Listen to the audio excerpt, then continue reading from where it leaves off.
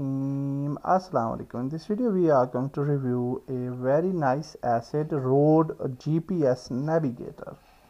So this is a very nice asset. You can use it as a GPS navigator for your racing games or any type of games in Unity. And when you will import the asset, you will find this type of folder. Inside this folder you have some other folders like scripts, we have the scenes, we have the prefabs, and these are the prefabs you can utilize, and some other folders as well.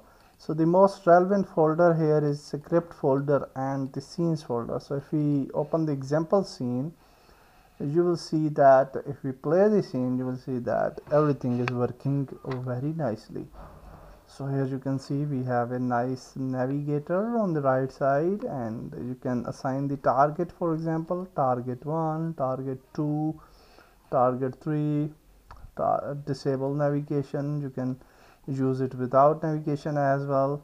So you will just allow the navigation, and let's move. You can see that we can just move around the scene. So from here, for example, I will just move towards this side. You can see from this side now we have a navigation to the end point. So that is very nice actually asset. I liked it too much, so that's why I'm sharing this asset with you. So you can use this asset for creating navigation type functionality into your games, and definitely you can set up this for your game as well. So here you can see that here is the target. So if we go to that object, you can see this is a simple box, and you can see we have a box collider. You can actually create any object. It's not necessary that you have to create a box collider. You can create an empty object as well, and just for your target, whatsoever your target is. And then we have a target 2, target 3. Usually in the game, when you will play with a level, you will have only one target, so that is actually fine. You can create a object with the name of target or any other name you can assign. It's up to you. And then we have the main example player object actually, and in the example player object you can see that you can apply this on the your standard assets car or any other car as well. So the main component here is the navigate player. Okay, so this component you have to add on that car whatsoever you want. And example player controller is only the controller script. And then we have a nav mesh agent. It is not necessary actually, and that's it. This is the important object, navigator navigator player. Okay, and then the important thing is here the main canvas, map canvas.